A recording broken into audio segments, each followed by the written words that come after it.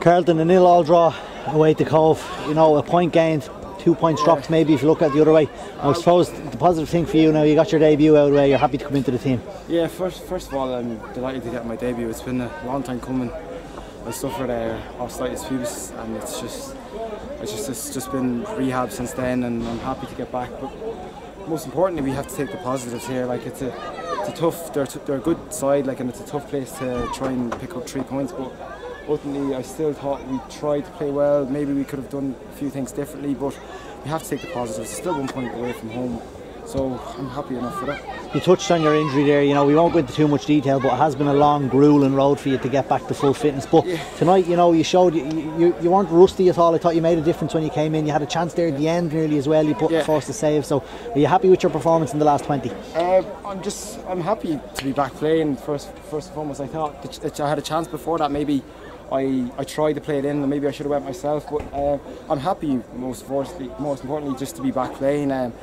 I do hope to. I'm still not as fit as I'd want to be. I'd want to be 100%. So I'd want to get to that and want to show the club what I can do, because that's the main thing. There's been, like, I've been out for a while, so it's most importantly for me to come back and just try and show what I can do and try and help the team to keep up the momentum. Just talking about breaking into the team, you know, Neil was a fan of you from when you were on loan at Galway. You know, I thought you impressed against us as well. I think you scored against us actually. Yeah. So Neil obviously was keeping an eye on you, and then when you got the call and you came to Longford, and then the injury came, you know, how hard was it to stay positive, just to keep focusing on training?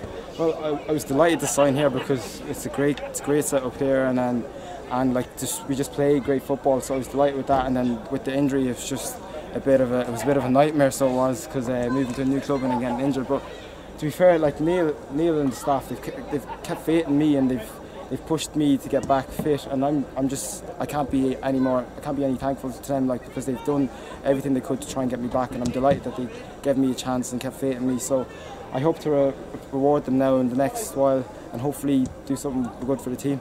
You came out on the wing tonight. Would you consider yourself an out-and-out winger? Is that your favourite position to play? Yeah, it is. An out-and-out winger would be my favourite position. I'd be happy to play there. Like, I'd be happy to play anywhere the gaffer asks me to play, as long as I'm getting minutes and doing what I can for the team. That's the main important thing for me. We look ahead to next week. You know, we have a tough game at home to Limerick. You know, we're still up around the top of the table. We're still unbeaten, so it's positive all round from the team. Yeah, all we can do is just look on to the next game and keep our heads down. Limerick are a good side. They're a good physical side as well, so it'll be at home as well, so it'll be a good game. But I can't wait. And hopefully I'll be in again to try and maybe show what I can do and try and help the team get 3 points. Good play, Jerry. Thanks. Good man.